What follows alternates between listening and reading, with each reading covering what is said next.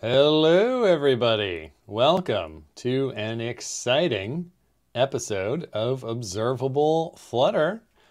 I am really looking forward to this one today. My name is Craig LeBenz, and I am your host as always. Before we get too deep into this, I do want to cover a few ground rules. Remember, everybody, this is the Flutter community, and we take respect for each other very, very, very seriously. Now, especially today, as we are talking about, I think, inarguably, the most controversial, the most exciting topic in all of, well, really UI development, state management. It's going to be very important that we all remember to stay respectful, especially in the chat.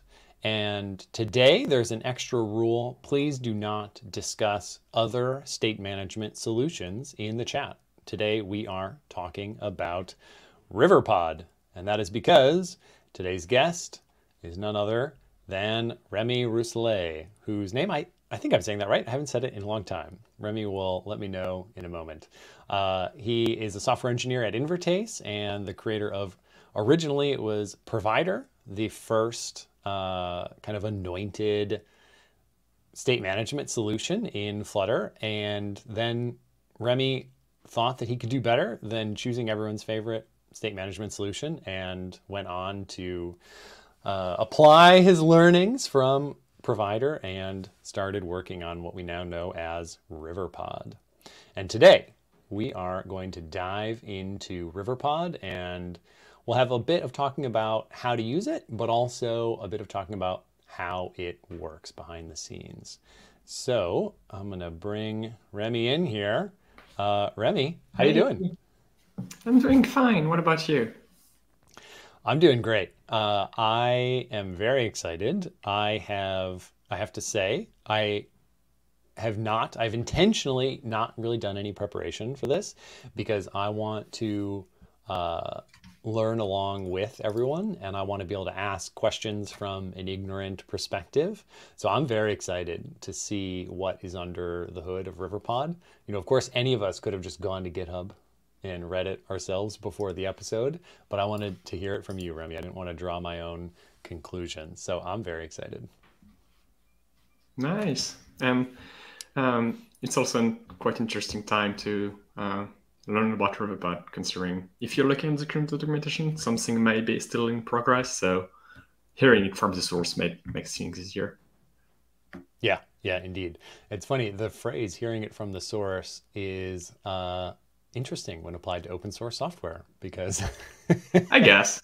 Yeah. yeah, reading it on GitHub would also be hearing it from the source, but Mm. better to hear it from you.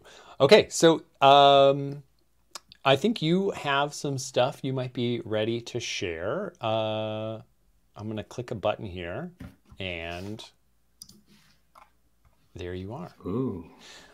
So what are we looking at, and what do you want to kind of talk us all through to kick this off?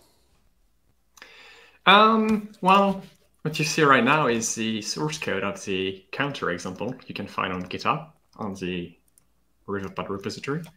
It's a basic counter that you typically see in your Flutter create, default Flutter create application, but implemented with Riverpod.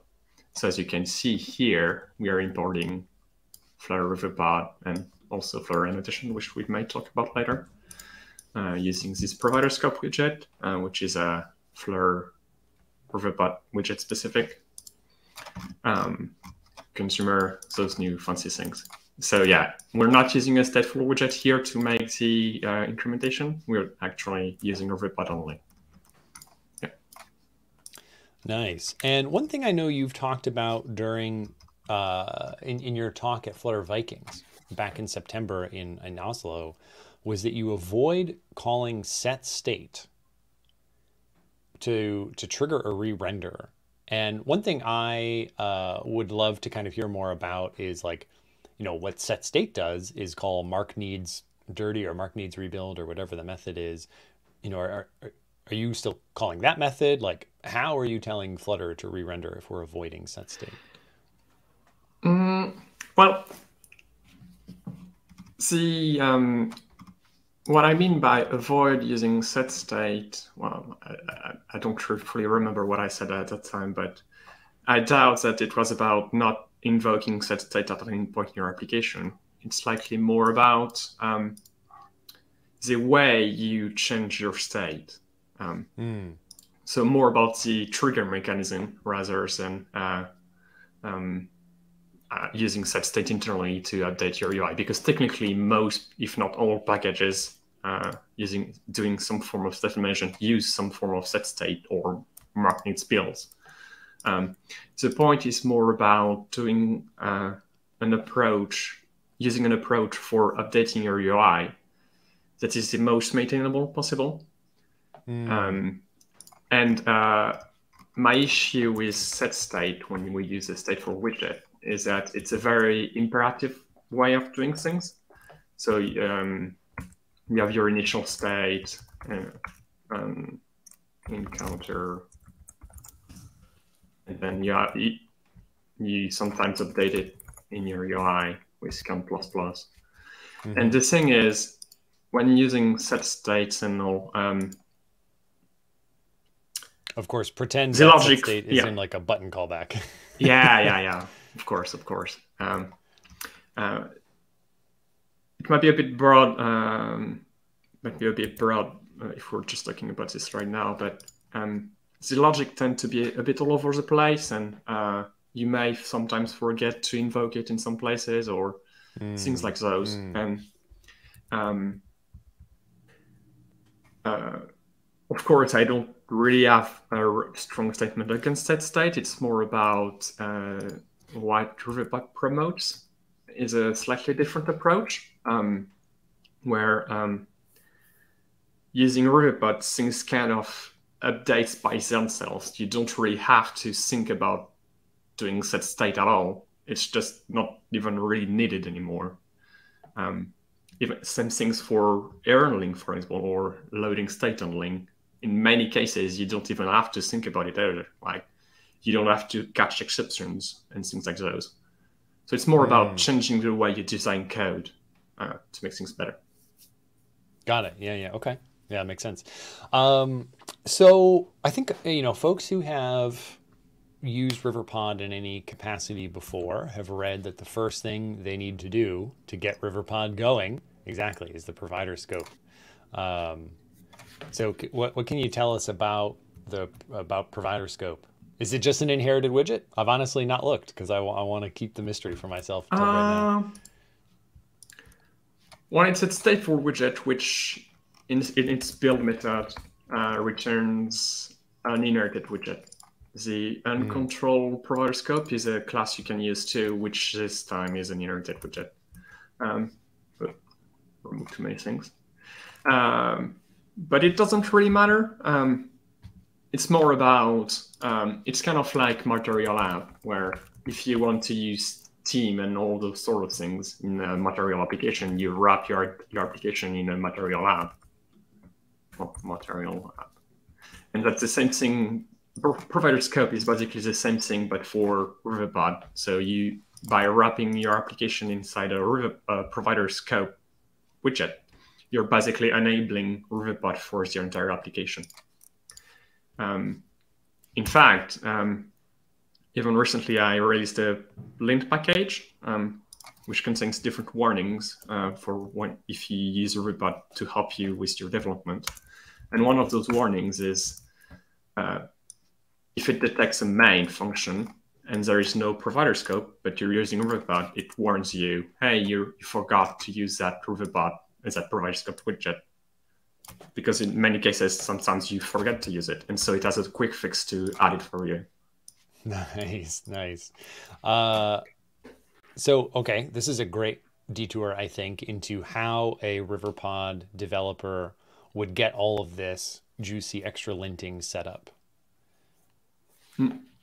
Yeah, sure. So basically, when you get started with Riverpod, in your pop spec, of course, you would remove these path dependencies and use version numbers instead, just on the Riverpod repository. So I'm using path dependencies. But typically, you would install as a Flutter Riverpod or Hooks Riverpod. Hooks is more advanced. You don't really need to. If you don't use Flutter hooks, you don't really need to consider it. That's more for the advanced users. For now, just stick with Flutter Riverpod if you're a beginner.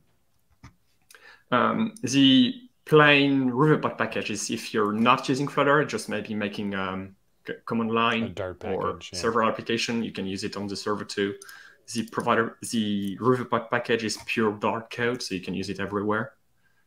So yeah, you install Flutter Riverpod, and maybe I would recommend installing the generator too. So it comes in two packages, which is the Riverpod annotation package and a Riverpod generator, which is right here, which is in your dev dependencies.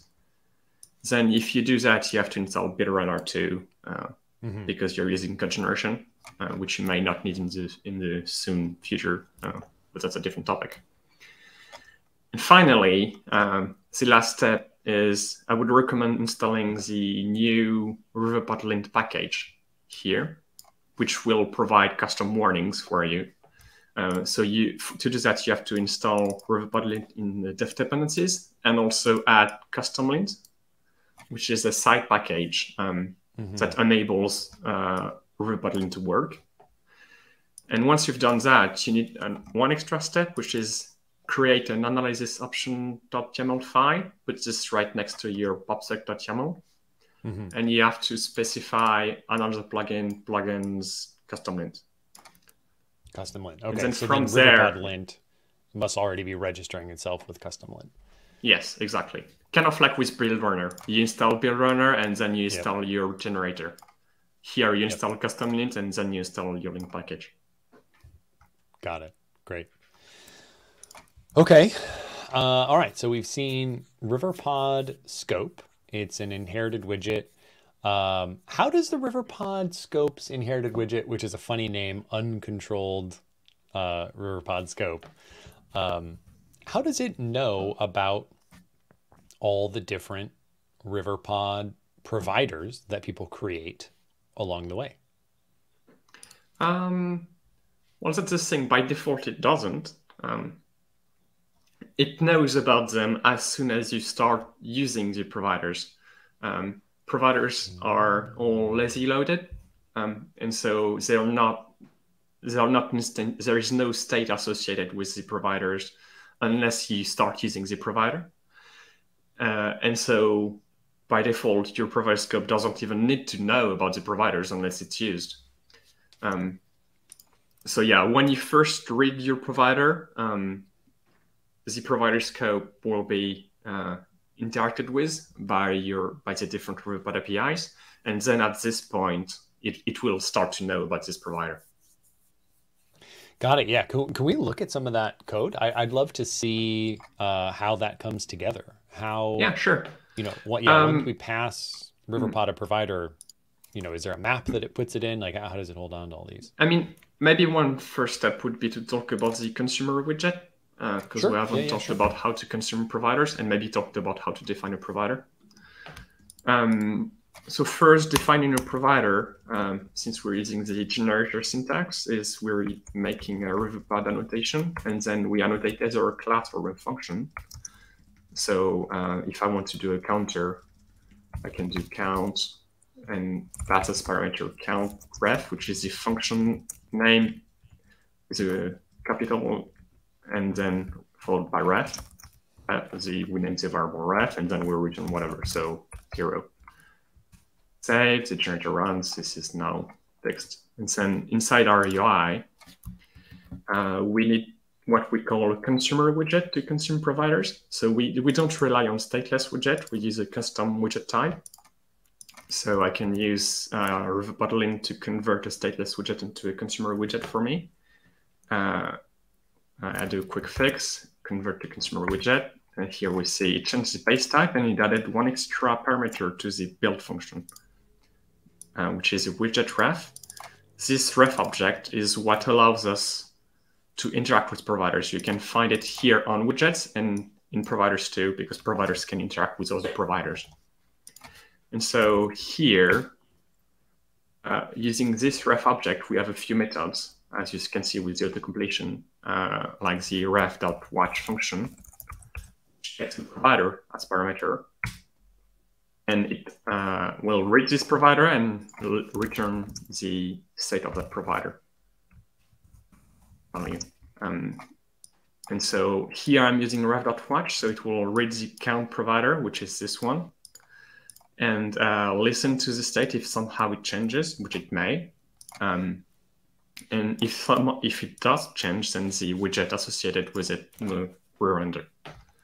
So that's the basic logic for using Riverpod. And so to answer your question about how these are interconnected, we can look at ref.watch function here. That's just an interface. If we look at the implementation, we'll see here. So that's the implementation of the watch function. Basically taking the provider's parameter and then, container. Container is, it's a provider container object.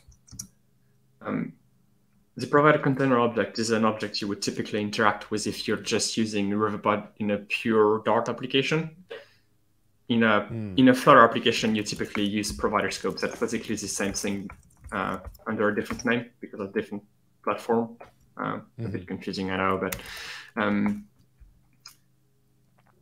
long story short, provider scope and provider container are basically the same thing, just one is a widget and the other one is just a plain Dart class. The provider scope is an inherited widget which exposes the provider container. As you can see here, with the provider scope widget, it has a provider scope dot container of build context, returns a provider container using the inherited widget API. So here I have a container. You can see type provider container. And then this provider container object has methods like listen, which takes a provider and then invokes a callback when the provider changes. And then at that point, I can do something like set state to update the UI if I need to. Was that maybe too much? A lot of different things, a bit advanced. No, yeah, I think we'll probably continue to hit some of these as we go. Can you return to the main file in the sample? The count provider variable. I might have missed something. I was typing something in the chat about your light mode versus dark mode preferences. That count provider variable that you're passing to watch, where did that come from? Yes, since I'm using the code generator, basically when you define this, it will generate a variable associated with this. You don't pass count directly, you pass count suffixed by provider. And so that's here the function is named count, so that's count provider. If I rename it to count foo and I save, then that's count foo here now. Probably lowercase. Of course, I renamed it here, but I forgot to rename the parameter, which is based on the name too. So the lint, there is a lint for it to quick fix for you. Nice. So count foo and with an underscore here. Okay, so yeah, nice. Okay. So could it might be nice if we saw a very generic. Well, maybe we just look at the generated code. But I'm wondering, like that generated code there, where you have the Riverpod annotation. What is that equivalent to? Like what it generates? What did we just collapse into this? Honestly, I would prefer not talking about what the generated code is. I mean, we can talk about the fact that it's a provider. But from my experience, beginners with Riverpod tend to be confused by the old syntax. They tend to see a lot of different types of providers and end up asking the question, which provider should I use? But in my opinion, that's the wrong question to ask, which is why the new syntax is here. It's supposed to remove the question of which provider do you use. Instead, you just focus on your logic. The idea with the syntax is that's just a plain function. You can do anything you want with a function. You can make it async if you want to. You can return a string if you want to.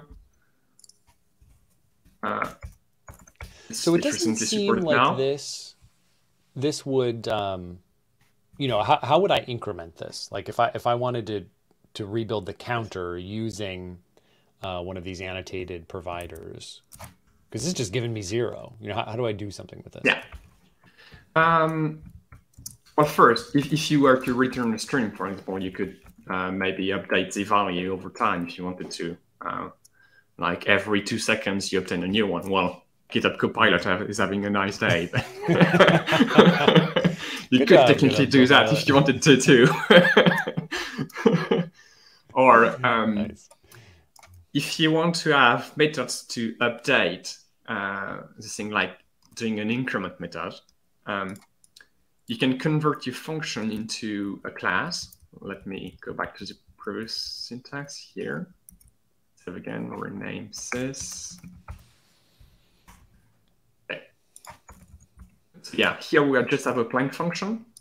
And we could convert this into a class using another quick fix from the Riverpod package, which now makes a class.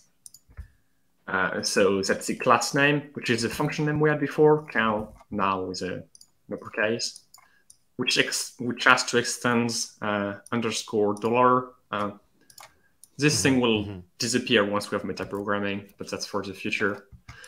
And so here we see a function named build, which is basically the function we have here, but in a class version, because classes don't. Basically, if I do more fancy stuff here, hello world, and I do the converter again, you see that's once again we see our hello world comment again. This function is strictly the same thing as this function. Basically, both codes are strictly identical. It's just using this function syntax is slightly simpler if you don't need updates. And so anyway, I'm going on a tangent. No, I think tangents is the point of this. This is perfect. Yeah. So now if you have a class syntax, you can now define methods in here. As you can see, the autocompletes it's telling me make an increment method. And so in here, I have a state property and various other properties. I have the state object, the ref object, which we saw previously. Same thing as this one and the one on the function. So I can just call state ++ and that's all. And so in my UI, now what I can do is I can make a button, elevate button, pressed here, and I can do, the commission once again is working fine. And use this ref object, which we covered previously. I can obtain the provider, and since we defined a class, we can do my provider.notif here. This notif here, what this does is it will return you the instance of this class, and so you have access to all the methods defined in here. So I can just invoke increment. Like you see, if I go on the definition of increment, it just lists me here. Nothing fancy in here, nothing is generated under the hood.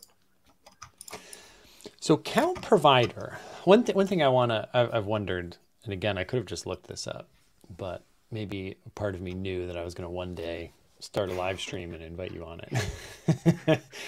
If on line, actually the line numbers are hidden, but if you scroll down a little bit, the line you were just writing, the ref.read and the elevated button. Yeah. So read, when you pass it, let's say you just passed it count provider, not the dot notifier, as we Americans call it. This returns just that state object, which was an integer, right? Yes.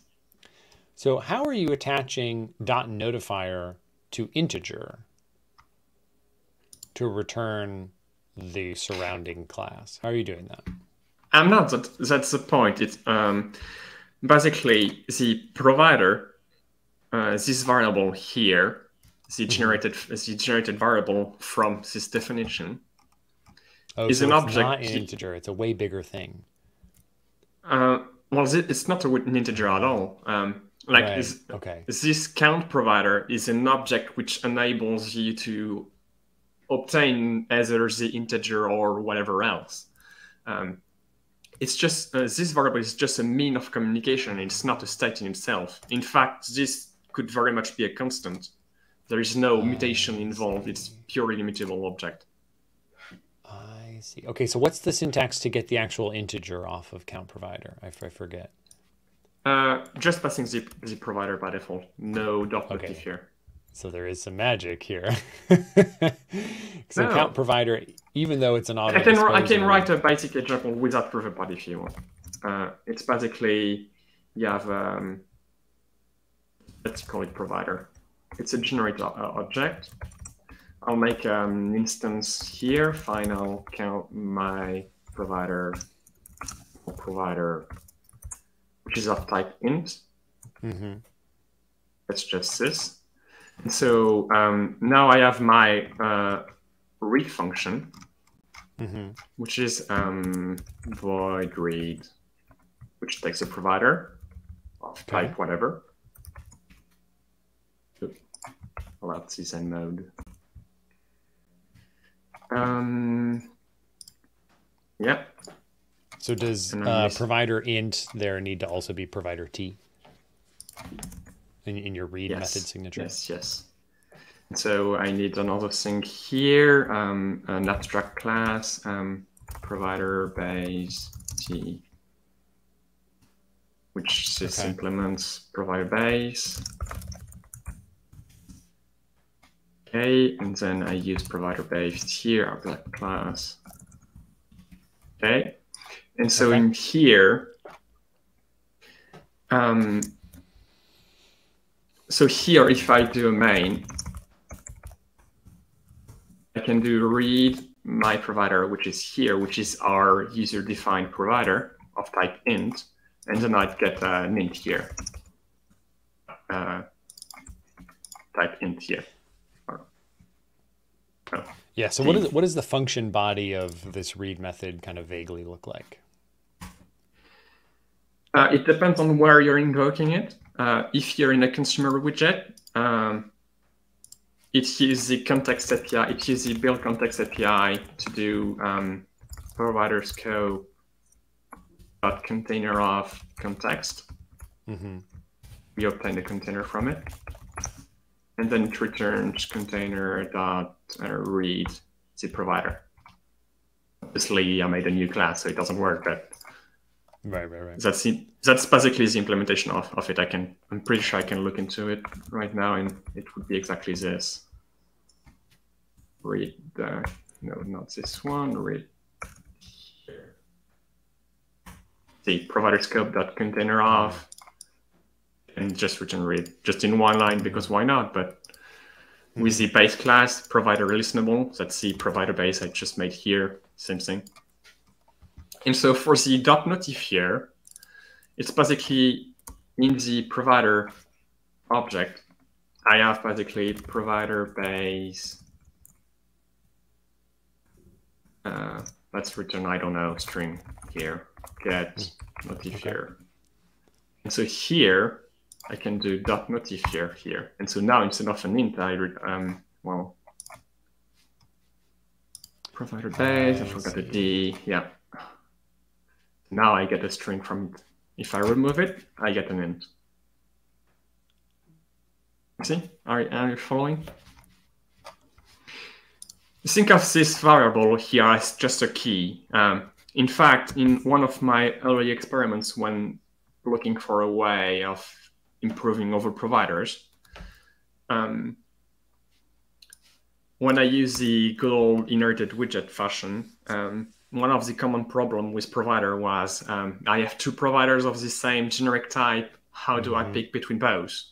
And so when looking up for alternatives, one of the solution was say I write some provider code, multi-provider,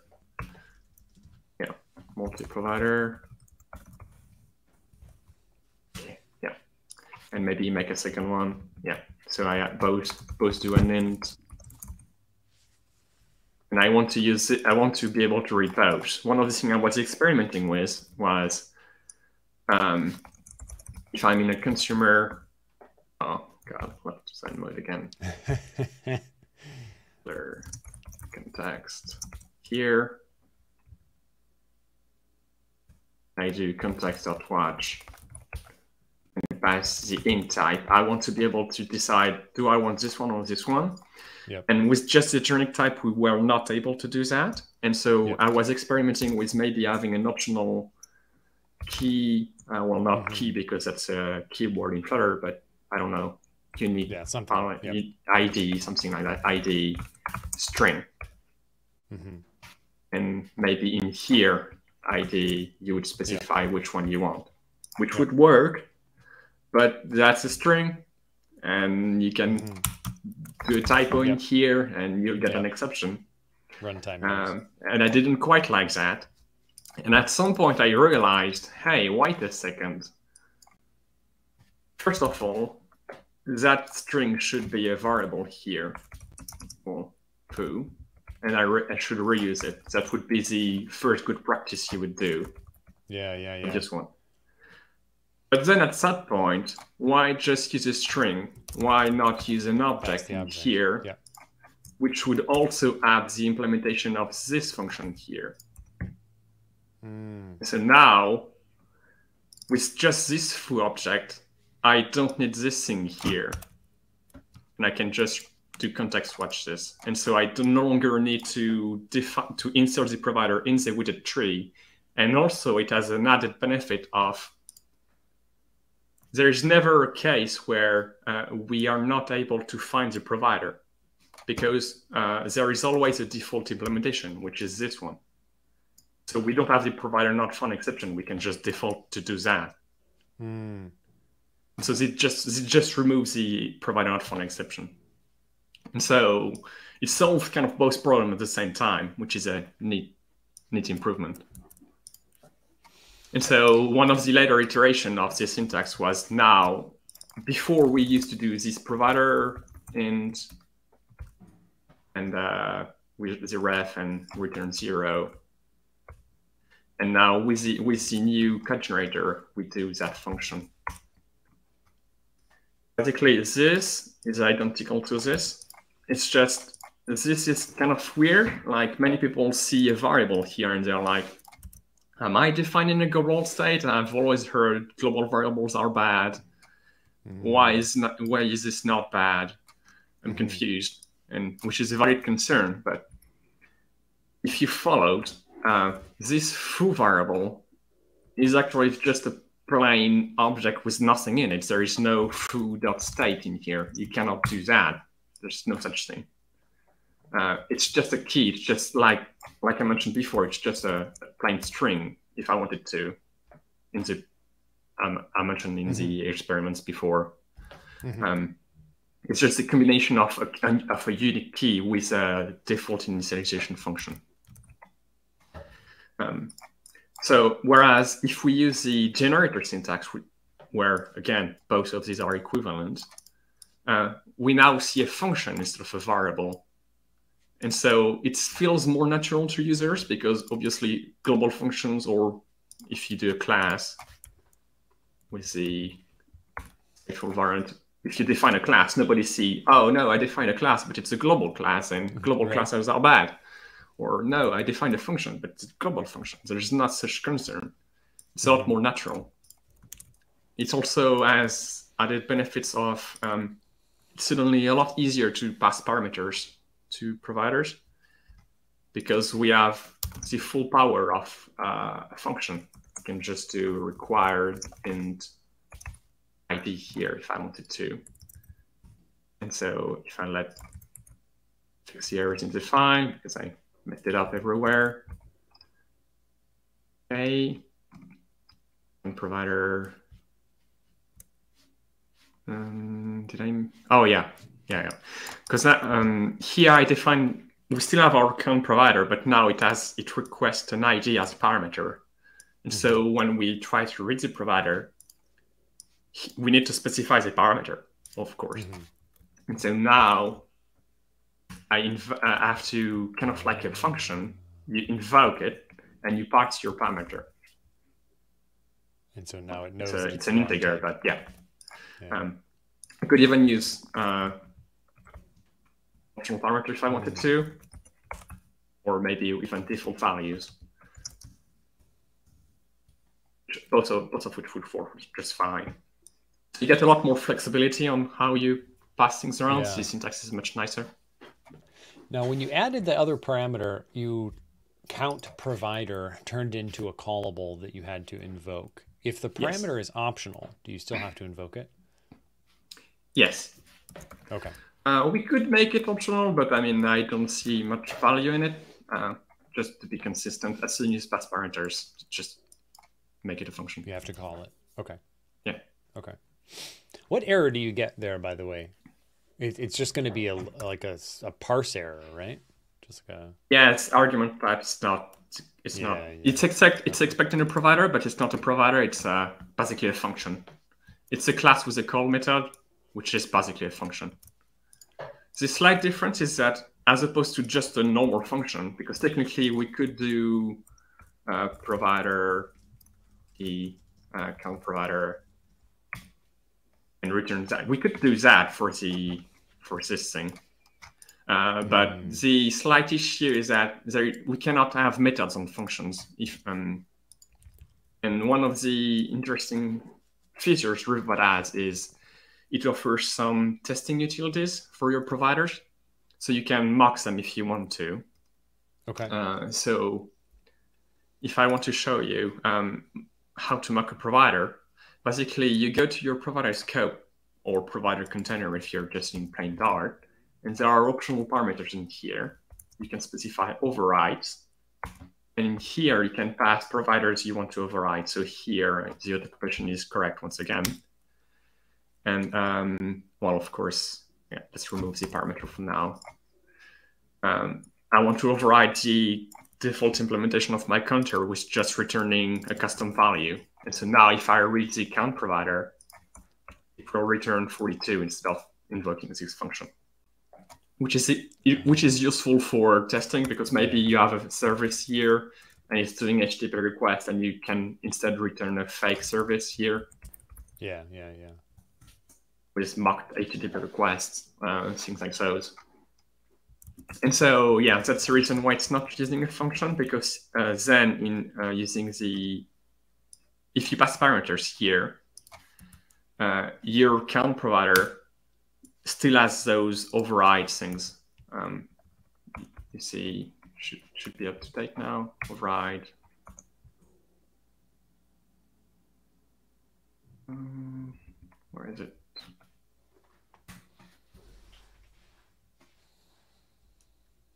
I think the changer might be confused. Let's see here. Oh yeah, I think I forgot that the cut generator currently doesn't generate those methods, but should be fixed soon. Okay, yeah. Let's ignore when that you for now. when you first wrote override with value, my question was, is this a method that we have to implement, or does Riverpod provide it? No. It's implemented by Riverpod. You don't have to do anything. Okay.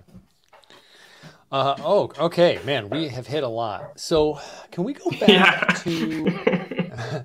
Yeah, I kind of want to summarize everything right now, or at least take a stab at it. I loved, by the way, the walkthrough of the mental steps that you took to go from provider to Riverpod.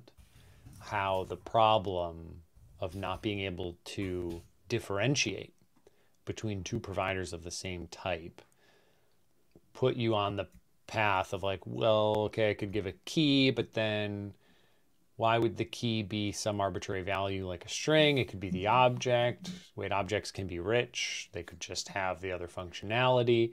And, things just kind of kept implying, one step implied the next step, which, at the risk of minimizing all the hard thinking that you did, because you were the only one to figure it out, the stroke of, or the indicator, I think, of really good design is it seems so obvious in hindsight. put you on that path of evolving your thinking and your API design from provider toward Riverpod. That was really kind of neat. But okay, so are we back at basically the beginning now, the state of this file close to when we started talking? I can go back a few more. Yes, should be good now. Yes. So yeah, I know that I went on quite a few tangents, so it might be a bit confusing to follow. Well, But like I said, I think the tangents are the point. But yeah, I'd love to try to summarize this. Yeah, And maybe if we want to maybe synthesize the benefits of using Riverpod, I think there is a nice example for it. Okay, sure. Which is, in my opinion, one of the neat use cases is making maybe a search as you type or an infinitely loading list, where you do a network request and it fetches as you scroll, things like those. Yeah, perfect. And it's fairly simple to do with Riverpod. Like say I want to do an infinitely loading list or a search bar. We can do both. Actually. This is great because infinitely loading lists are famous. It's complex, right? Edge cases for a lot of state management libraries. Yeah, but that's the issue. It's edge cases for men. It's usually in edge cases, but when you think about it, it's very fundamental to what you do with mobile applications. You often do a lot of network requests, a lot of scrolling lists and all. So you want to make it as simple as possible. So yeah, let's do a simple, let's fetch a counter delay by 2 seconds. Fetch item. Oldie but goodie. Exactly. That's the ref with an async. And we can do await, future.delete, duration. Let's do 30 seconds, because why not? And return ping. Triple ping? Oh yeah. 3 second load. Very slow connection. Satellites. And so obviously it's a paginated API. So we want to we have different pages. So we want to take a page index. So int page. And so let's maybe return a string with the page index. Well, a list of items. List a string. Yeah, perfect. And we'll return 50 items because our page is paginated using a page size of 50. So let's do list.generate 50 and return hello page and then the index. That gives us basic API implementation. Here, typically you would do your network request. With just this, you should be able to do everything. Okay. So from here, now let's focus on the UI. Let's collapse this. Let's remove the counter. Okay, remove the floating button. We don't care about this one too. This one is there. Okay. Let's make a list view. Because we always want list views. Yep. List view builder, context, index. I don't see anything. Yeah.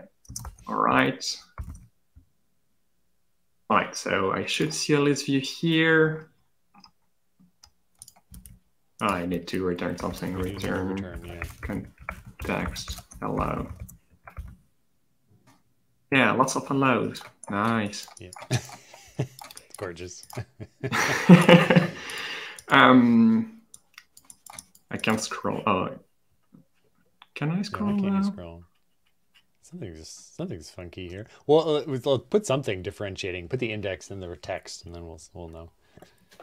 Yeah, but I mean, we should see some form of transition now. Yeah.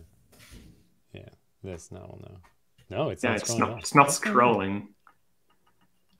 View.builder body item. Oh, you item count? Do you have to provide the count? Shouldn't be needed. We can pass it to if you want, but shouldn't be needed. Okay, it isn't fixing it. Because that's the point. Like the idea is with Riverpod you don't specify it, but we'll see later.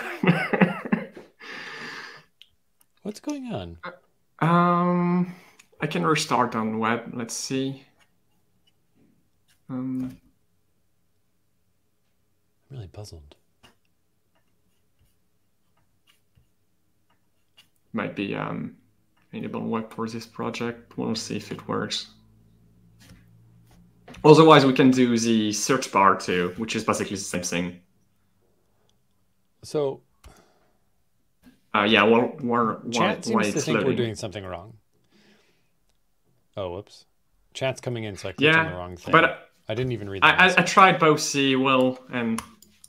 Oh, wait. Tobias says we can't scroll like this. What are we forgetting, Tobias? But I use the trackpad too, and usually I believe the trackpad works. Yeah, on web it's fine. Okay, let's do web. All right.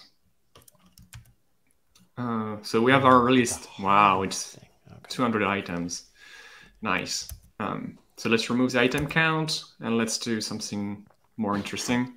So now we want to fetch the items.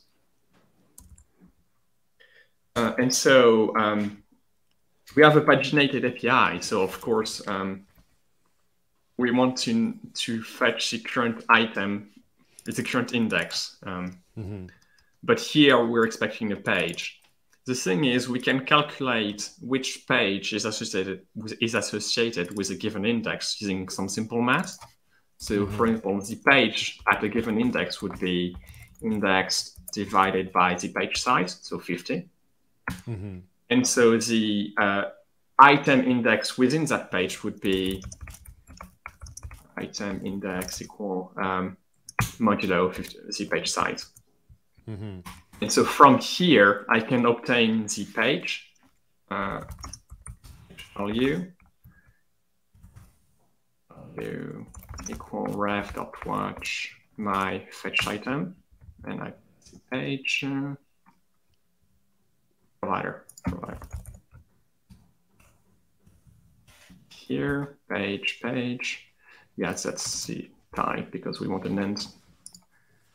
So here, now that I have the page index and the item index, I can just read my provider. So ref.wash, I pass the provider and I specify the page that we define here, the name parameter. And it gives me an async value of list string. That async values object is because here we return the string, a feature. And so we need to handle loading and error states because a feature can fail and it takes time. So we don't just get the value here. So we need to handle those. So there is, using this async value object, we can do something called pattern matching using a method on that object. So page value, and we use something called when. Nice. It's basically a switch case, which forces you to specify all the different cases. So loading, data, and error. So if there is an error, I can return a text with the error here. And the error takes 2 parameters, which is a stack trace 2. Oh, nice. If there is a loading state, we don't have any parameter. It's just loading, and we can return loading. And if we have the data here, we have the list of items. So that's the items. We see list is string this time, no fancy thing anymore. And so now I can return text items and use this item index here. Item index here. All right. Okay, so there are a few extra things we'll need to do, but we'll see later. So yeah, it waited for a few seconds and then it loaded. So as you can see here, we now have already an infinitely loading list. It fetched the first page, and since we have a big string, it started fetching the second one too. And if I scroll a bit, it should start fetching this third one. And as you scroll, it keeps fetching. Okay. Nice. Okay. And you're scrolling up. This answers the question I was going to ask, or at least suggests how it would behave. Yeah. Let's continue. So first, there are a few extra things you might have to handle, though. I didn't handle everything yet. You still need to handle the case where you reach the end of the list. So, for example, typically, an API, if you go too far, if you fetch a page that doesn't exist yet, it will return an empty list, usually. And so we can mimic this here by saying, hey, if page is greater than 2, let's return maybe just 2 items, because maybe we have 102 items. A and, I don't know, B. Doesn't matter. So that's the last page, and it contains only 2 items. And so now, currently, if I reach the end, we'll likely have an error, because I didn't handle the end of the list. To handle this, you typically just would do, if the list of items is items.length is smaller, if the item index is greater than the list of items, then you just return null in builder. By returning null in item builder, what this tells Flutter is we reach the end of the list and we just stop rendering items. So now if I do the same thing again, we see A, B, and it just stops scrolling anymore. I'm not, you see, I'm trying, it's just not doing anything. Nice. Another thing you might want to do is maybe you don't want to show 10,000 loading at the same time. You just want to show only one. One for the page, yeah. Exactly. And so this can be done fairly easily by saying if using the same trick, if the item index within the page is different than 0, you just return null once again. It's a trick you can use again. Now if I try again, you see you only see one loading, and then it fetches, and then the second one continues. It fetches, and if I scroll, it fetches, and now we see the end. So of course you can use the same trick for the error links too.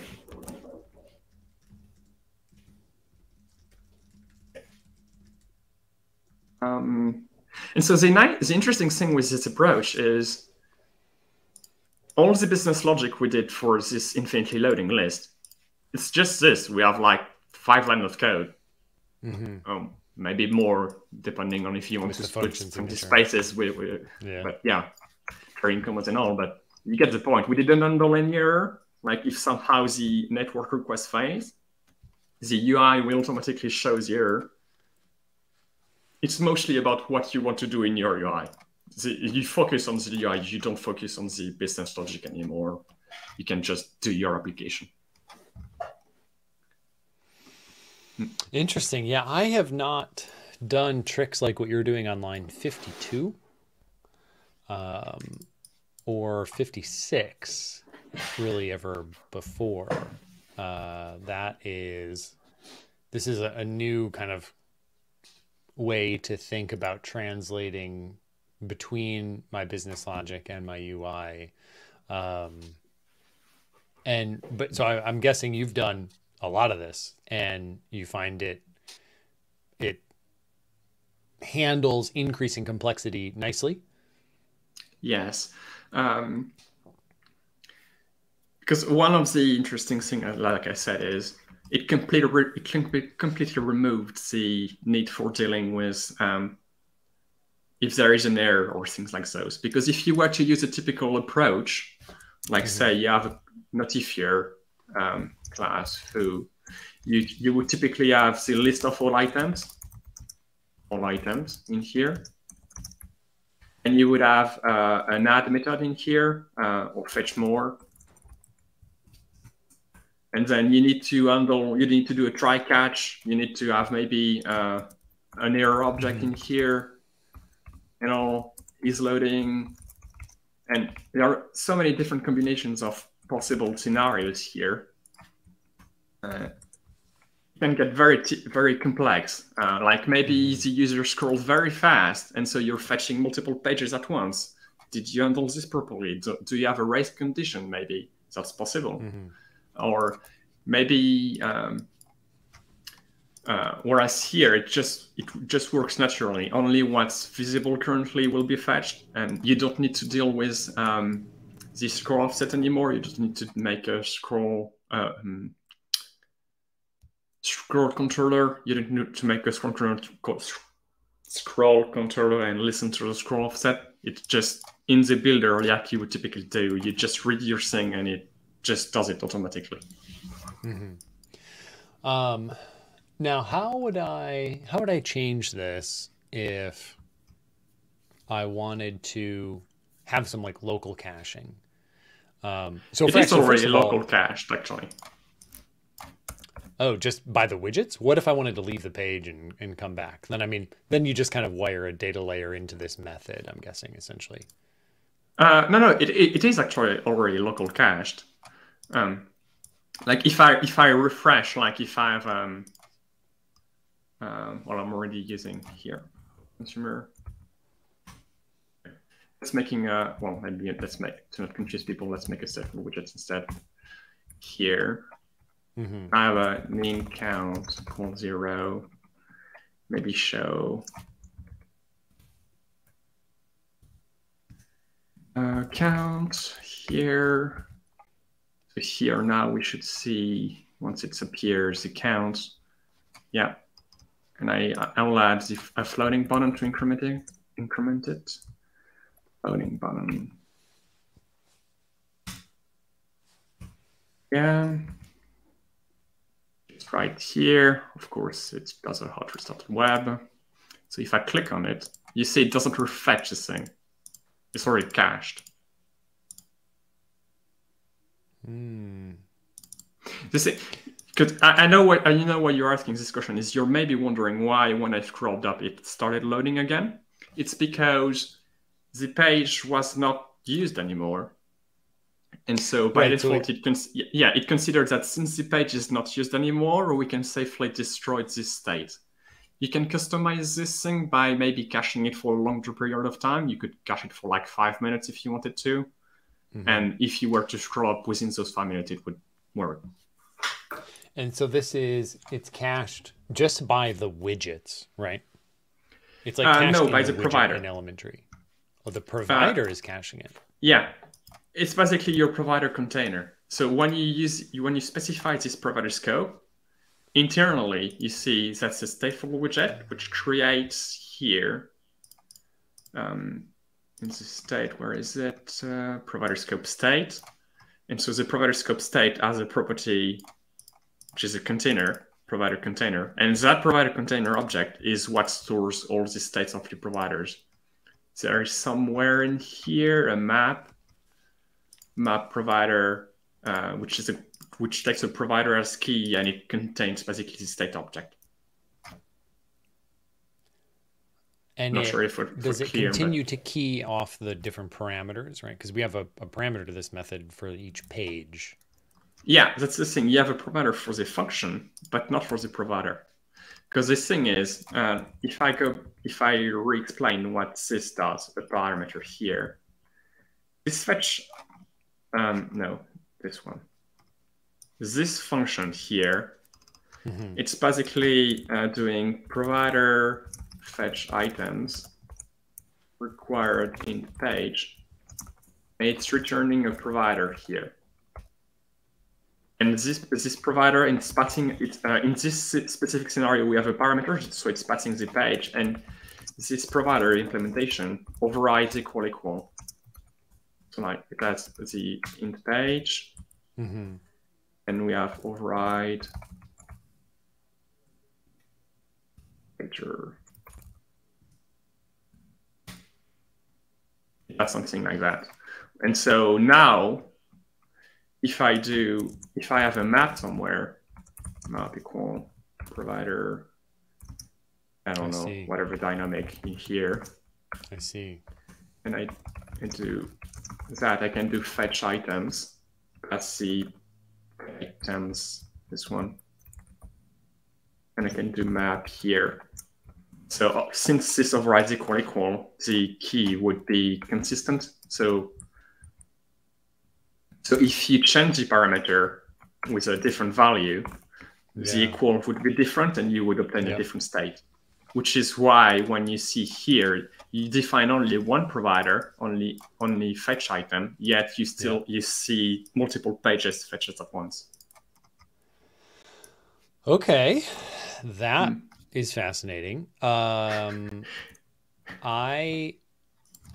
followed that. I'd like to summarize it for anyone watching that didn't, and or check my understanding, because maybe I followed some of it incorrectly. But there's this internal provider class that is used as a key in a map that caches all the things.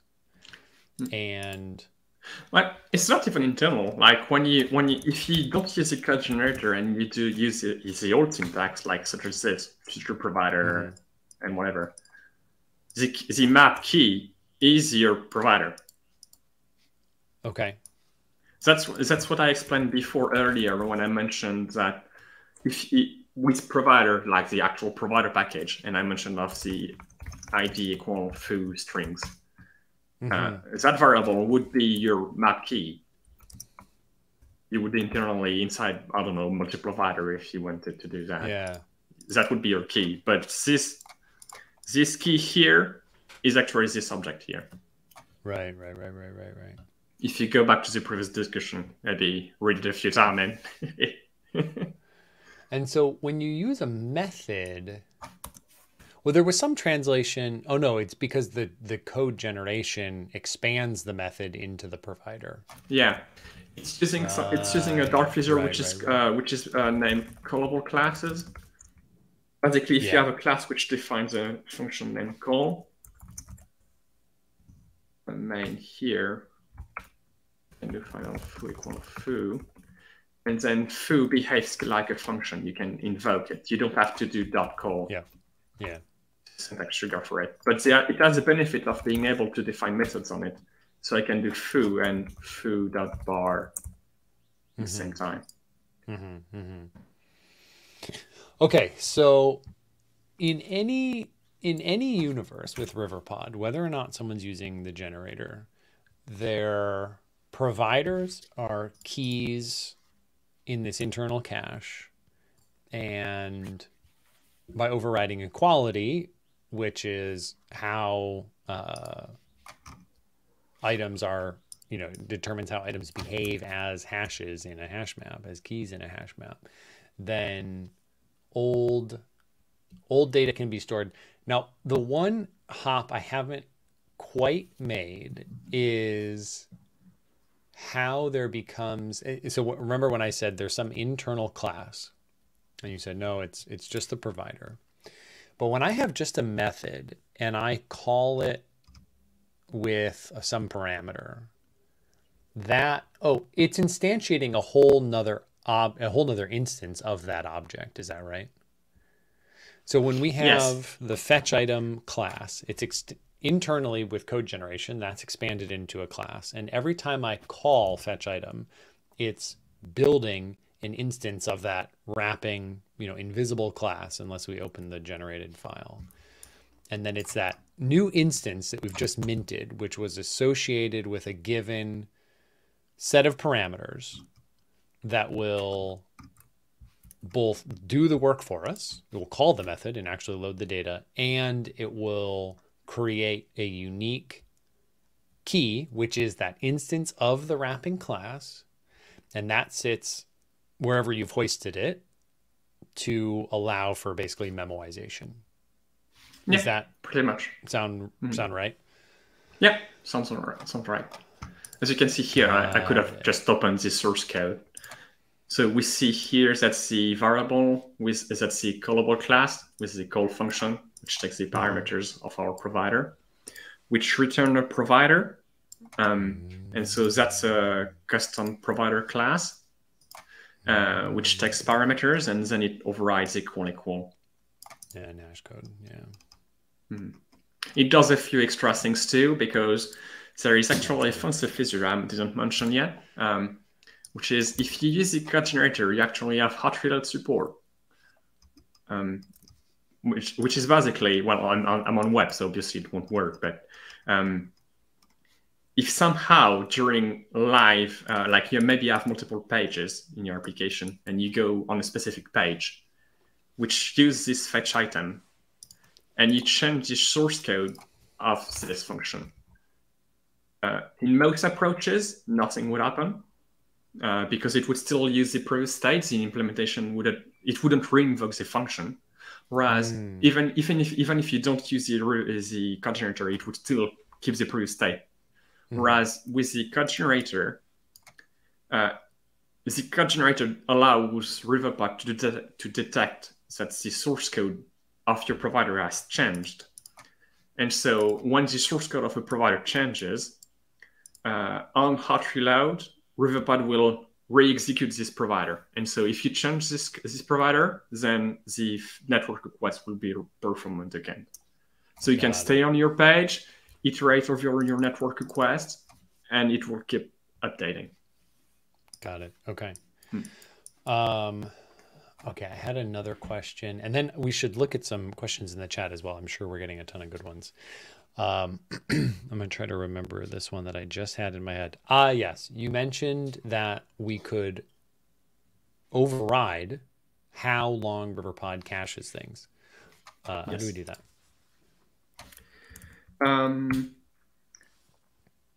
First, one thing to note is that there are some improvements in progress for this. So for now, we have access to only the low-level API, so it might sound a bit scary. Don't worry, it will change soon. At some point, we had something, but I stripped it. I removed it because it didn't satisfy all of my concerns about the API. But anyway, in a provider, once again, we can use this ref object, and we can call something called keep alive. Keep alive basically tells Riverpod to not destroy this state of the provider until the returned object by this function, which is a keep alive link, until we call keep alive link.cancel on this object. Okay. Cancel, or I don't remember which one is it. Close. Yeah, close. Okay. And so, so the basic idea is when your provider starts, you invoke keep alive, and then you could do, if you want to keep the state of your provider alive for like 5 minutes, you could have a timer. You specify a duration of 5 minutes, and in here you call the close. Yeah. The timer, and so this will keep the state alive for 5 minutes. But obviously, if you want to do that in a bunch of places, it sounds a bit redundant. You don't want to copy paste this over and over. The thing is, this API can be actually fairly easily refactored by just making a function. You could do cache for duration, an extension on ref.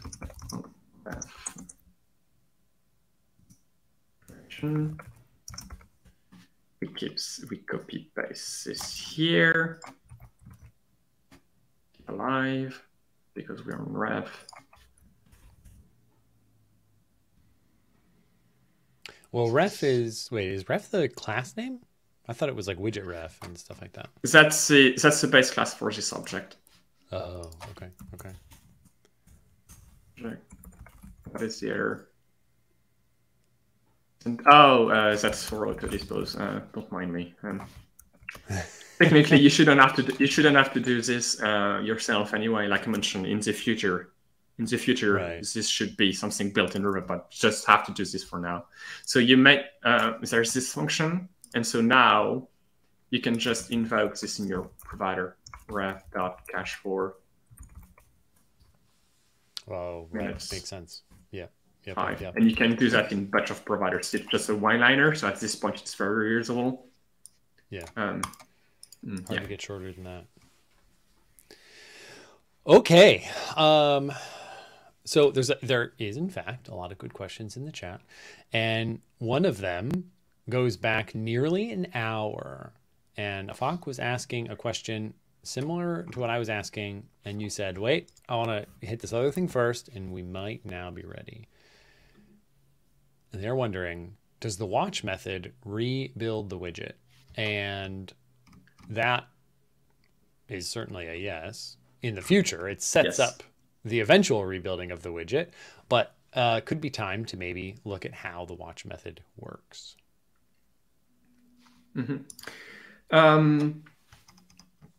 Basically, you can think of when you define a provider, it's basically an observable object. There is an observable object under the hood. And there are some ways to listen to changes on that observable object. So one of the way that you can do that is, once again, using the ref object, you can do ref.listen. It's a low-level API for listening to a provider. And then you have a callback invoked whenever the provider changes. It takes the previous value and the new value, and you can print something in here. And the basic idea is watch is effectively this and doing set state. So like if you do watch, like if I were to implement watch t provider, you would effectively do something like that, and then you return the current state of the provider. So ref.read provider, something along those lines. Obviously, it's very simplified for the sake of the example, because I need to deal with considering subscriptions and all. But that's the basic implementation, which is also, speaking of considering subscriptions,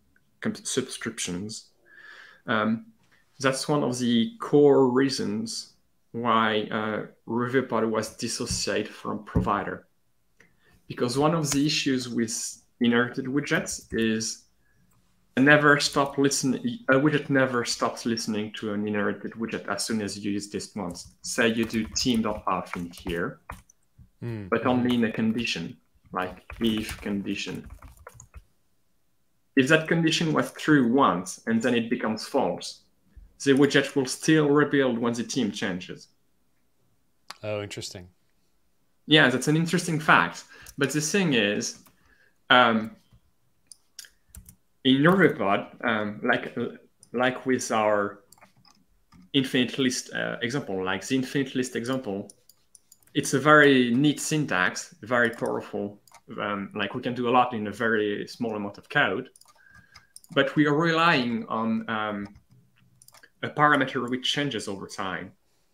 And so basically what this means is, if I were to effectively unwrap this without using parameters, if we were to use inherited widgets and dumbing down the example, it would be like if pages equal 1, then you do fetch item provider dot first page context page off, and then if page is equal to, you fetch the second page. The thing is, if the page changed from 1 to 2 and you stop listening to the first page, right, the first page would still be listened, but the thing is, it's not used anymore.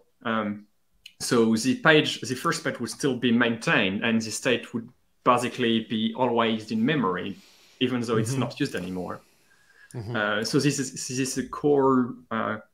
It clashes with this ability of passing parameters to providers, and passing parameters to providers allows significant simplifications of our UIs, as I showcased previously. And so for this reason, Riverpod couldn't use inherited widgets for updating UIs, and it had to use lower level things. Yeah. Okay. So that's why we are not doing that's why we're not doing context.watch like we did in provider, but instead ref.watch to work around this issue. Ah, interesting. Okay. So I want to summarize this as well to both check my understanding and help make sure everyone's keeping up. So inherited widgets, they establish a connection between the widget where you write, and technically it's the elements behind the widgets, but we'll pretend that's not relevant. So they establish a connection between the widget where you write that line of code, theme.context or whatever, and the thing above it. So in that example, of course, the theme widget. And the thing is, they're basically, it's like a stream that never unsubscribes. So when you first write that method, or you first write that line of code, the widget where you write the line of code is added to a registry that the Flutter framework is keeping track of, all the dependents of each inherited widget. And there's no way to get yourself off that list. So if you just briefly need to listen to some inherited widget, you will in fact listen to it forever. Until the user navigates so far away that your stateful widget is completely destroyed. And so because you are not using that machinery, because you're maintaining your own registry and your own stuff, you're able to functionally have that unsubscribe that inherited widgets are missing. Exactly. Effectively, the way it works is Riverpod keeps track of what's used inside the build method. And so when the build method completes, it knows, okay, I stopped using this specific provider, so I can stop subscribing to this provider. Wow. So wait, okay. I want to hear that again. I was still thinking about a previous thing. You said when the build method completes, the consumer widget unsubscribes? Basically, it's in the element side. There is the consumer element somewhere, which extends, I don't remember which type, component element, yes. And so in the component element, which is basically shared between stateless widget and stateful widget, it has this build method, which invokes the widget's build method. And so what Riverpod does is it does a try-finery around it. So it does super.build here, which will invoke the widget build method. And so in here, basically, how to say it? Let's say we usually have a list of dependencies, which is basically the dependencies used by the build method. And so in here, we copy the previously listened dependencies. And then on the build method, after here, you can, like when we invoke watch, when we invoke watch, we start listening to a specific dependency, so it adds it. And so in here, I now have the new list of dependencies and the old list of dependencies, and I can compare both lists and know if I stop listening to a provider. Got it. Okay. It's a bit low level once again, but you shouldn't need to care about this. Yeah, and in the end, it just means that there are specific scenarios where Riverpod will avoid some sneaky, unnecessary rebuilds. Yeah, that's essentially what it amounts to. I mean, in the context of Flutter, like for most inherited widgets built inside Flutter, the issue I mentioned is not that big of a deal, because it's just plain. It's just basically team data. It's always available. It's never really destroyed. The team data is on the material app level. But the thing is, with Riverpod, our state, it's much more precise than just the team always available, never really changes, besides maybe when you go into dark mode. It's like I said, the current page, can change as often and all. And you want to destroy this state as soon as possible, so you cannot afford to keep it more. You cannot afford to keep it longer than necessary in memory. Yeah, that's a really interesting point where if you look at a lot of the inherited widgets in the framework, I always close my eyes when I'm trying to like work something out to spare my brain the distraction of its visual field. When you use an inherited widget that's in the framework, it's something like fundamental about your app, like the screen orientation, or yeah, like you said, the theme, or and there are things that make those change, of course, if the user just rotates their wrist. But a core assumption of those things is that, of course, it's fine to rebuild everything. Or if it's a web or Mac, a Windows, a desktop window, and they drag and change the size. Of course, it's okay to rebuild everything because nothing we previously rendered is safe. If something that fundamental about the screen, about the interface changed. So it's fine to just be like, yeah, we're going to re-render everything. But that would, in a state management solution, that would cause just an absurd amount of rebuilds. And so potentially the issue came if No, I'm really, oh no, it's this it's isn't not right. about it's not about rebuilds. It's not about rebuilds. It's about the fact that in Riverpod, Riverpod makes sure that that state is preserved in memory only if it's used. But the thing is, if a widget never stops listening to some piece of state, it's always considered as used. And so it's still in use for Riverpod still thinks that it's used, even though it's not actually used. And so it cannot destroy the state. Whereas by fixing Okay. this, we actually can destroy the state as soon as it's not used anymore. Yeah. Oh. So yeah, it has nothing to do with rebuilds because there are Okay. providers. The provider package actually has some solutions to filter rebuilds already, and Okay. there are Okay. various optimization factors. It's not at all about this. Not about rebuilds. Okay. It's about not having the runtime memory footprint of apps Yes. grow, only Mm. go up. Yeah, it's like think about like it could even be costly too, not necessarily just memory. It's like say you use Firebase and it's doing a query, but you change page, so the query it's not useful anymore, but it Mhm. keeps updating in the background because it's Mm. still considered as used. That would be fairly inefficient, and you would want to pause this query as soon as the user leaves the page. Yeah. Yeah. Okay. Right. Right.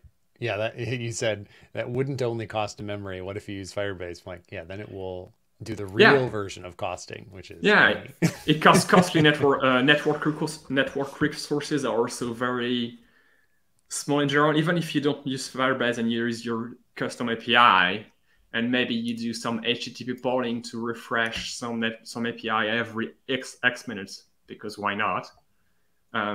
If the user opens 10 pages and you don't pause, you don't stop listening to your API if it's not visible anymore, you would suddenly be refreshing 10 APIs at the same time, even if you only care about one. Wow. Okay, that's super interesting. I had not really appreciated that that was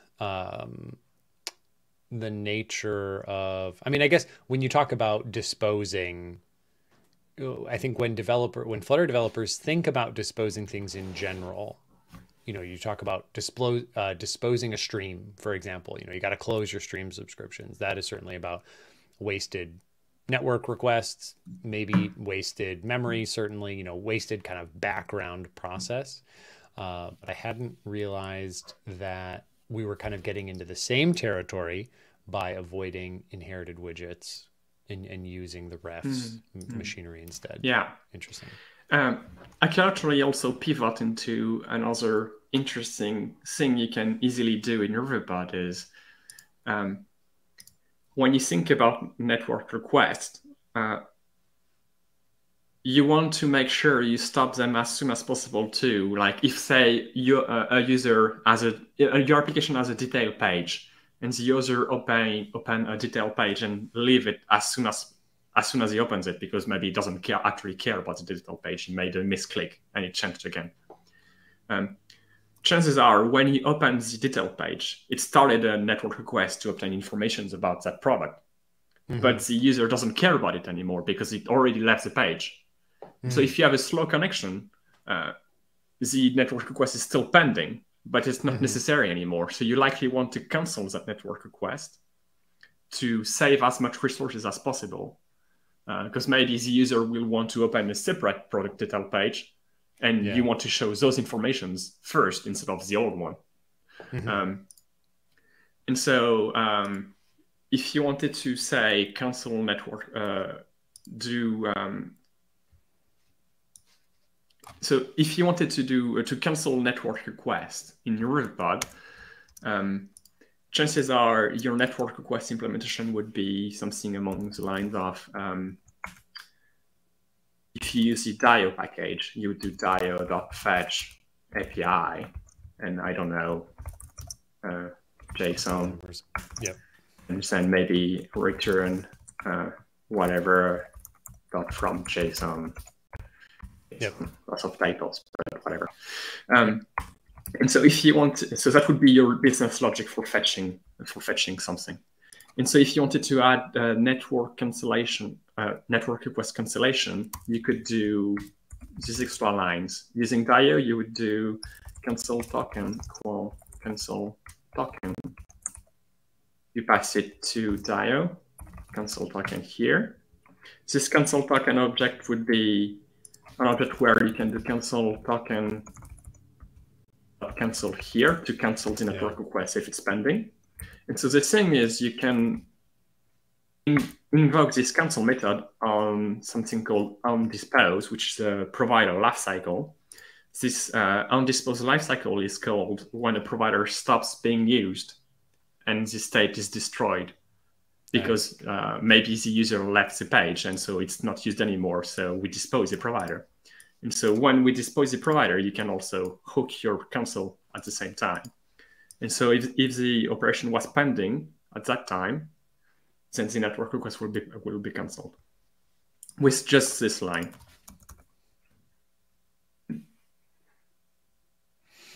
Interesting. Yeah, that's quite efficient. And I'm not gonna lie, I've never canceled a network request in my life.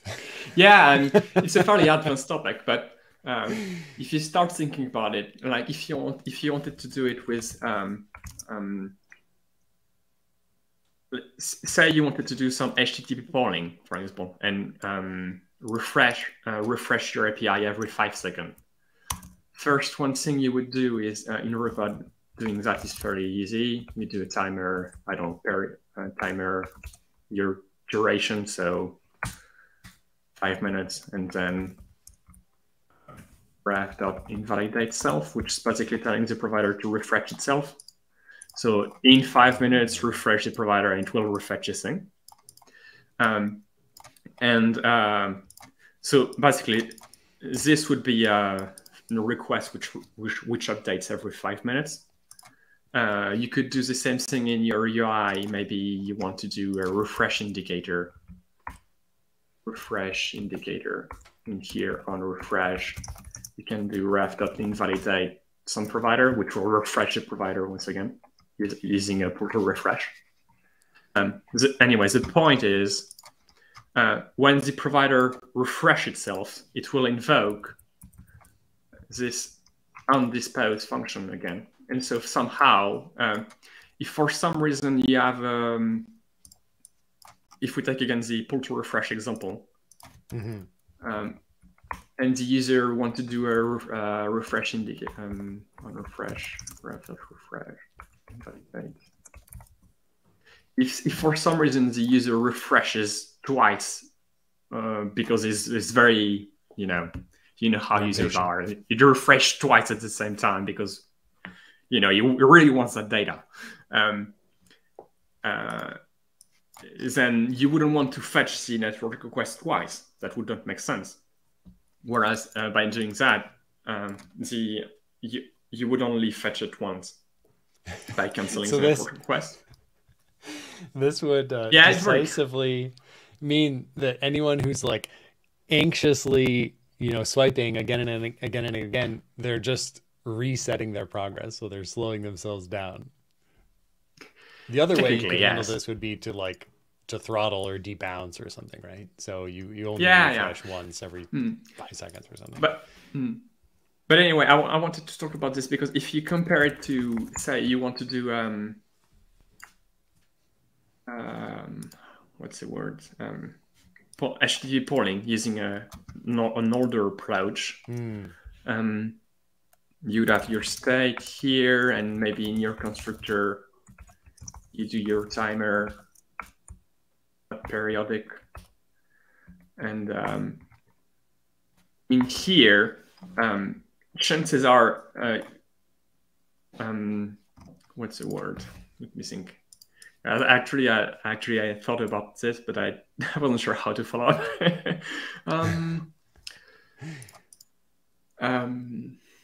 Well, it's okay. Yeah, We're I we're lost pretty my deep train of into thought, this. but Yeah. I think maybe I'll take one last scan of the questions, and we could potentially move into to closing thoughts and get on yeah, with our day. I know your dinner is currently waiting for you. exactly.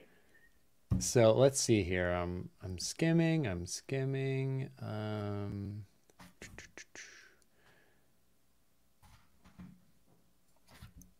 Trying to find one that I think would make sense to build on what we've been talking about.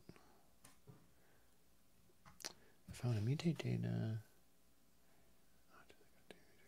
Oh, this one's interesting. There's a lot that's interesting. No one else be offended.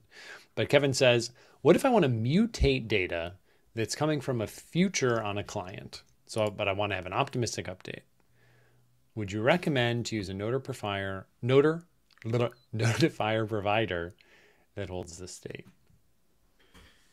Yeah, optimistic updating, I think. Notifier, for context, notifier provider, it's very specific. It's an actual class in Riverpod. And the answer is no, because chances are you change from a future provider and you're converting into a kind of more like if you're familiar with it, more like a state notifier, which is a lot more imperative. You're basically, by using a notifier provider, you're basically defaulting to doing things by hand. You start you do future.zen, you catch the error and all. It's very tedious. Instead, what you should use is, if you're not using the code generator, async notifier instead, which is basically, if I write it here,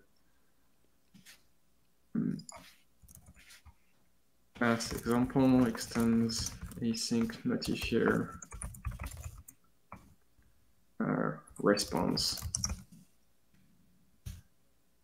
to the build method. And so basically this is your future provider, and you can take the exact same logic in here. And now you can do your updates functions. I don't know, add to do, because it's a list of to-dos. You can do your optimistic update in here. You add your to-do, then you do your network request, like post, whatever, c2do.toJSON.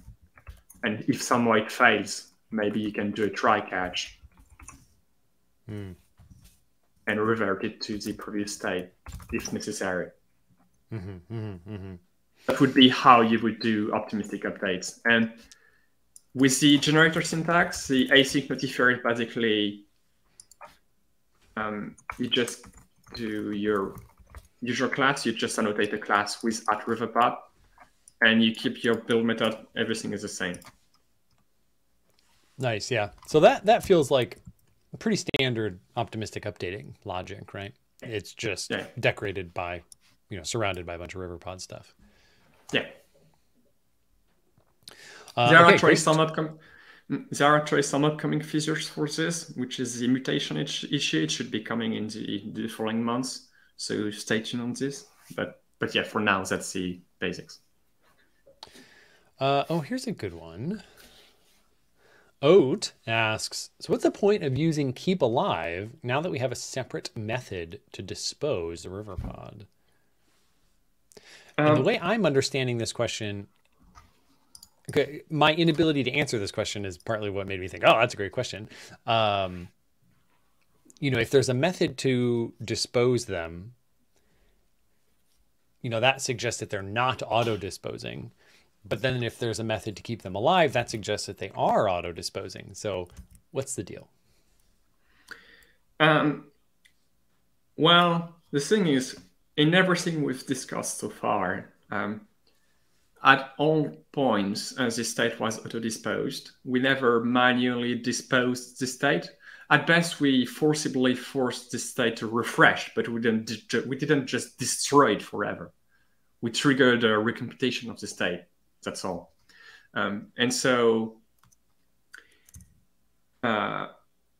keep alive. How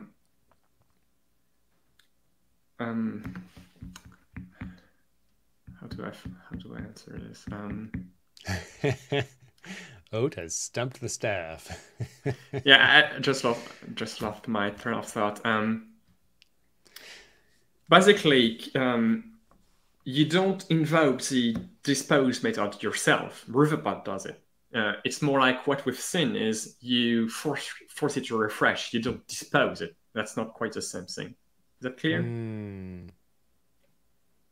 So do you know what Oat means when they wrote, now that we have a separate method to dispose? Maybe there's some confusion there.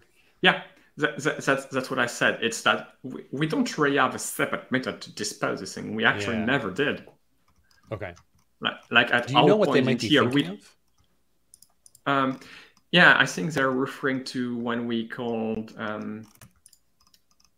Where's my provider? Oh, invalidate self or something? Was that what it was? For example, yeah, in the timer. Yeah. Like grab.invalidate self, or when we did this in the UI in the refresh indicator.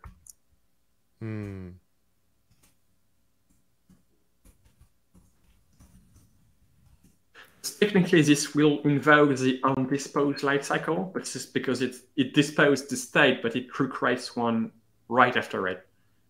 It's not like the provider destroyed forever. It's still technically running. Okay. All right. Scrolling down more. I'm near the end of the list.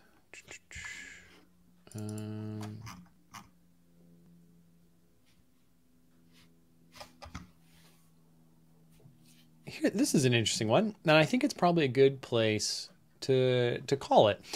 Verbal asks, can anyone post some links to repos that utilize Riverpod with good practices?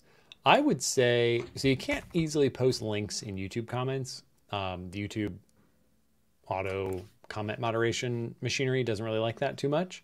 But this, Remy may just be sharing some right now. Yeah, there's actually, you can go to the riverpod.dev website, which contains a bunch of official examples and some examples made by the community. You can look into those and so maybe inspect your source code for inspiration. So that's probably a good source of information. You can also join the Discord too. If there are any questions about it, like click here on the README. It will redirect you to the Riverpod Discord. I'm not connected on the web, but that's the idea. And you can ask questions here if you want.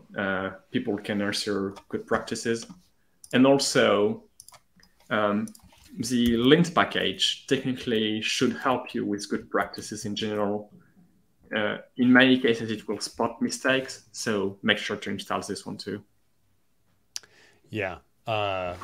Goodness. I do feel like a teammate that I had at my previous company who was like extremely experienced, really, really good. He would often summarize a lot of these things as like, what do you want to complain about today? Too much boilerplate or too much magic?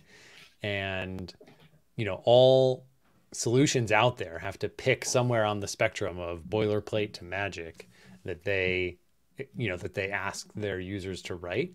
And I think Riverpod, you've pretty clearly, especially as you're moving more into code generation, where you're continuing to hide the boilerplate, you're taking a strong stance on magic. And that just means there's a little learning curve. But then I think once someone kind of understands what's happening behind the scenes, even if just vaguely, now you can write so little and do so much. And, you know, it Well, really is very cool.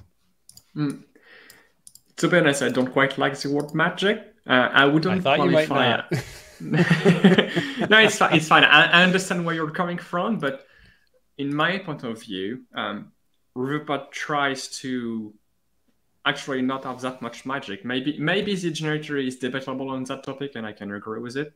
But to be honest, the fact that we need code generation is more of a language issue than anything. Mm-hmm. Riverpod is kind of limited by Dart restrictions on that sense. Because if we had, for example, function overloading in Dart, we probably wouldn't need code generation in that context. But anyways, that's getting in tangent. Riverpod takes a lot of care in making any form of logic very explicit, in the sense that, for example, if you were to compare without naming names, like in Riverpod, you explicitly watch something. Whereas there are some alternatives where you maybe have some state, some object, and just reading the value automatically flags the widget that's needing to update the value when the state changes. If you're following, Yep. as soon as, and so that the approach of automatically listening to the thing, in my opinion, would be more magical as per the definition. Whereas here, this is a very explicit approach. It's just that in Riverpod, rather than being magical or not magical, it's more we're using a different approach than most common approaches. As you see, we didn't really make a change notifier and call notify listeners, and also yes, there is a learning curve because we're different from usual, so people might not be familiar with it. But the boilerplate reduction, it comes more from the fact that it's a different approach. And that different approach enables us to go slightly further than other approaches, if that's clear. But of course, I'm biased. If you think that's magical, that's fair. I cannot counter you on that. Yeah, and you know, there's just things like lots of really smart caching is happening, and even if you've never thought about it, you know, stuff like that. I know that in a lot of circles, the word magic is basically a swear word in programming. You know, I grew up on the Django ORM, and there's basically nothing more magical than that piece of software, and it's one of my favorite that I've ever used. So I don't personally see it as a swear word or use it as a swear word, but I know, you know, it's interpreted differently by everyone. But man, Remy, I had a blast. My brain is leaking out of my ears right now. As I'm sorry. Done my best. No, it's okay. As I've done my best to keep up. I think I was keeping up to varying degrees throughout the chat. There were some moments where I was just like, what are you talking about? And others where I was right there. So folks, yeah, I mean, if you found this useful, you know, certainly join the Riverpod Discord. If you have outstanding questions from here, if you saw some code that didn't quite make sense, and maybe I glossed over it, or the explanation just didn't land, you know, talk about it in that Discord. You know, I think there's going to be a lot of people there that are excited to go into the weeds on how Riverpod works, and also how to use it, right? Because this has been very academic. Going behind the scenes, like the whole point of these libraries is that you just need to know how some of the methods, you need to know what the methods do, when to call them, how they're going to behave. The implementation is really extra credit. It's very, very academic. So, but I thought it was really fun. And personally, I like to know how libraries work before I use them. It helps me understand when to call a given method. So, Remy, thank you for all the work that you put into these packages. You know, the linting too, to save other people's time. starting all the way back in provider, where you were just kind of identifying friction points that you were experiencing developing in Flutter. And, you've just always been someone who shares your solutions with the entire community. And man, we've all benefited from your late night and weekend thinking about how to efficiently build a Flutter app. And, from I think all of us to you, thank you for everything that you've given us. We really appreciate it. Thank you. I really appreciate it. Well, folks, I think we can wrap everything up there, but thanks for joining. And as always, be sure to let me know what you'd like to see on future episodes of Observable Flutter. Until then, see you, everybody. Bye.